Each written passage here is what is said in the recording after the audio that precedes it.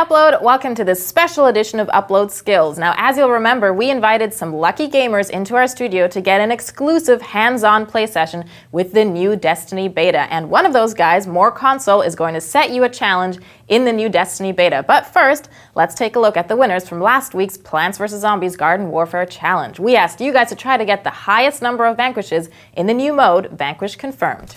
In third place with 40 vanquishes, it's CPU Lucky.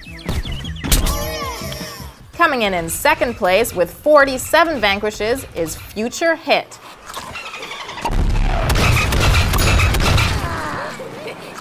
And in first place with 49 vanquishes, it's DBD Duffy.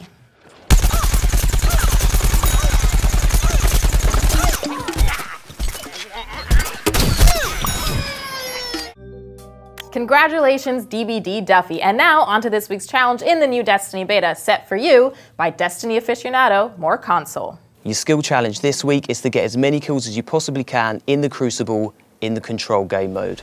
So record part of your gameplay and make sure to include the final scoreboard at the end of the game. Title your clip Destiny Skills followed by your kill count. Optical Matrix got 17 kills, so the title of his clip would be Destiny Skills 17.